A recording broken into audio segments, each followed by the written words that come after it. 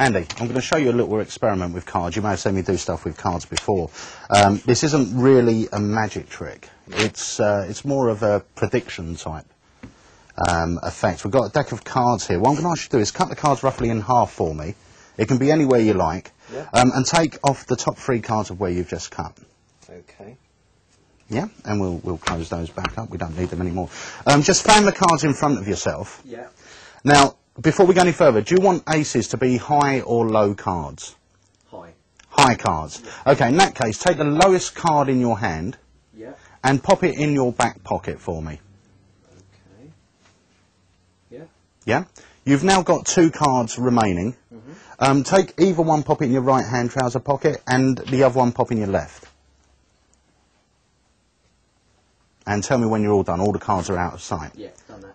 Okay, fantastic. Now, let me just recount what's happened. You've actually taken a deck of cards. You've cut them wherever you wanted. I had no choice over your decision. No. Is that fair? Yeah. I couldn't influence you to cut in any certain position. You took 3 cards. Yeah. They could have been any 3 cards. I mean, bearing in mind it was a mixed deck, I mean, the actual permutations of what 3 cards they could be is endless. Yeah. Yeah? Yeah. And you place them in any 3 pockets. Yeah. Before we actually started this, I removed 3 cards. My cards come from a blue back deck. I chose to put one in my back pocket. Yeah. If you reach into your back pocket and have a look, because I chose to put the 6 of hearts in my back pocket. What have you got? Just show the camera. That's fantastic.